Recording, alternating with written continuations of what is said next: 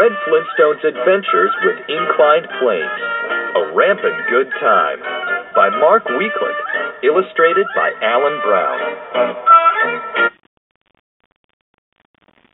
Thanks for helping me move this piano, Barney. Hey, no problem, Fred.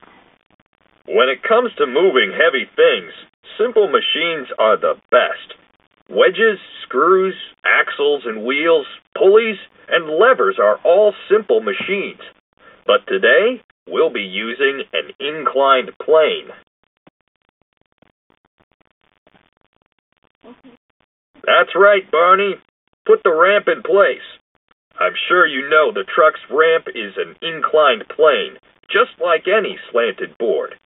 Like all simple machines, an inclined plane makes work easier. Hey, Wilma, here's your new piano. To start the piano off the truck, we exert a force. A force is a push or pull. We could use our arms to lift the piano, but it's awfully heavy, and lifting would require lots of effort.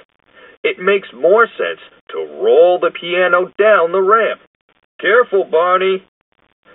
Aye, aye, Fred. Combine a ramp with wheels and axles, and your work becomes even easier. When these boards were lying in the grass, they were just planes. A plane doesn't do work, does it, Barney? No, Fred, it doesn't. But if you lift one end of a plane, it becomes an inclined plane. To lift a heavy load more easily, slide it up an inclined plane. Look out, Pebbles! Here we come! Morning, Marbell.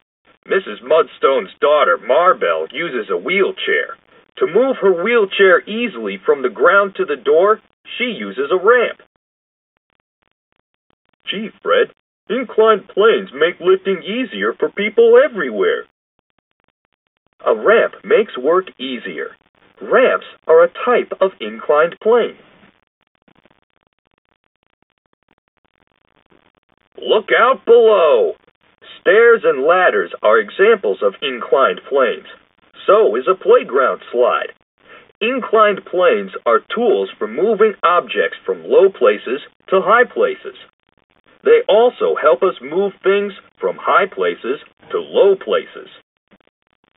Playground slides and water slides are really fun inclined planes. Whee! Who says big kids can't have fun? A freeway ramp is another type of inclined plane. This ramp is only slightly inclined. That means only a little force is needed to move our car along it. However, to reach the top, the ramp has to extend for a long distance. You know, Wilma, I bet we'll find other inclined planes on our vacation. I'm sure, Fred.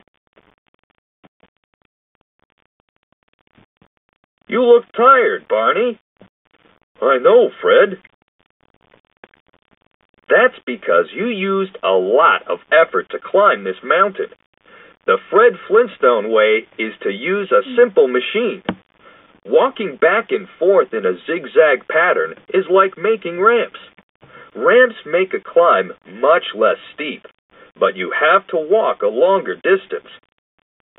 Fire escapes, ladders, and stairs are all examples of inclined planes. After all that hiking, this cable car makes getting around really easy. In cities like Sandstone, Frisco, cable cars travel up and down the hills. These hills are natural inclined planes. Lifting a car straight up and down requires lots of force. But when a car travels along an inclined plane, less force is needed. Isn't this fun, Pebbles? Inclined planes help people travel from low places to high places every day. Hey, Barney, look at all the inclined planes at this ski resort. This ski slope is one. So are the little ski jumps. Gravity is a force that pulls everything toward the center of Earth.